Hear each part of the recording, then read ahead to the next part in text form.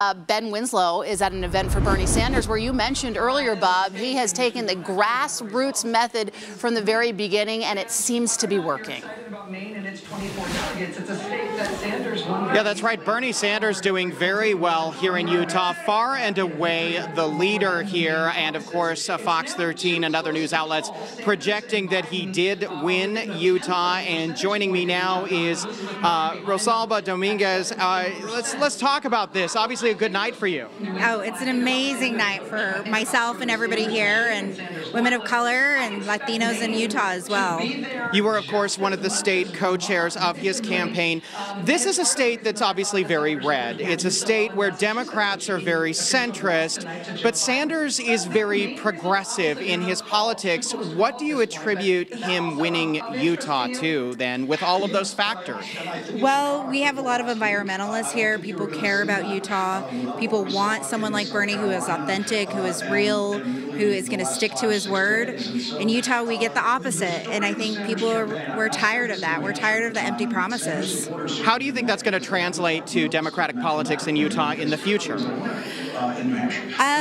For me personally, it's kind of shaking things up, and I think it did before as well. But I think now we really have to consider what are voters going to bring to the table. Do we want these numbers to keep steady for the presidential election, which is reflective for the state elections as well? How do we keep them engaged? Record number of voters turned out today, over 500,000 ballots according to the state elections office, 34% active voter turnout, again another record. How do you keep voters engaged at the level they are now? You listen to them. You listen to what they want and what their needs are. And I think we learned that with the last proposition and the tax referendum, and we need to listen to them. But do you think that you can keep Sanders voters engaged? You yourself serve in the Murray City Council. How do you keep voters engaged? Well, someone like myself, other elected officials as well, we need to keep talking to our constituents and neighbors, and we need to keep them engaged, especially our young voters.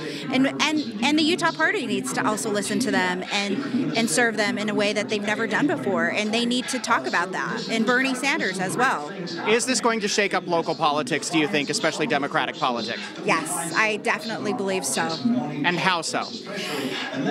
Well, it's going to in a way where if we can take Bernie's message and in terms of those elected officials and those who are running, and we care about the environment, we care about what's going on in our local communities, and we want to get in on the ground, boots on the ground, then we need to think about that as a Democratic Party. But it's going to take a lot of work from the elected officials and those who are running to do that and keep voters engaged. All right, Rosalba, thank you so much. Obviously a very good night here at the Sanders campaign. We're going to send it back to you. All right, Ben Winslow live. Thank you so much, Ben.